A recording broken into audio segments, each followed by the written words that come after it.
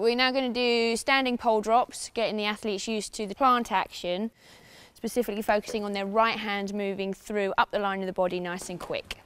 That's it, and up onto your toes at the end of it so you're at full extension. You're looking for the left hand not to drop too much but to stay relatively in line with the chest, and the right hand to do all the working and come through nice and swiftly into a full extension at the top.